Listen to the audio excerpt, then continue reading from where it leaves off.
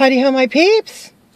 I'm sitting here in the car in the parking lot of the San Joaquin Rehab Center with a somber message. Grant's father passed away this morning.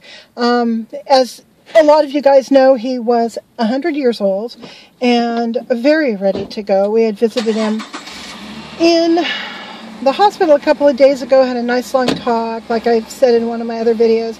And they released him to rehab, and then he started to breathe funny. They sent him to ER, and you know, he was gone pretty quick. It was very calm and peaceful, though.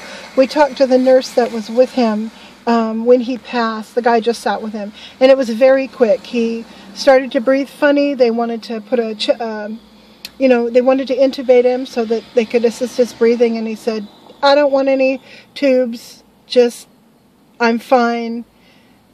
Within a couple of minutes, he started to get that, the sort of breathing you get when you're dying, when your breath starts to go, that funny breathing, and then it was just a couple minutes. So it was very quick and very peaceful. So I just want to update you guys and let you know that occurred. We're going to do some after-death business today, and have lunch with his brother and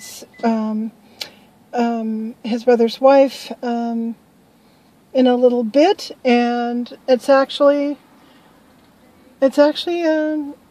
all that horrible. We went in and sat with him for about 30 minutes.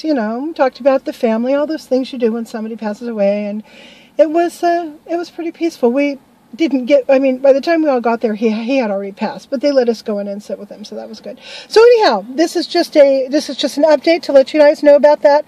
I know so many of you saw my video of the birthday party that we had for him and in November, and then we did like an early Easter thing the next day, so it was a big family deal up in the town that he lives in, up in the mountains, and it was really fun, and it was actually a great send-off. It was a wonderful way to kind of celebrate his life. All the grandkids were there, great-grandkid was there, so we had a full house of family, and it was good. So, on that note, I'm going to say bye-bye, and I will talk to you guys later.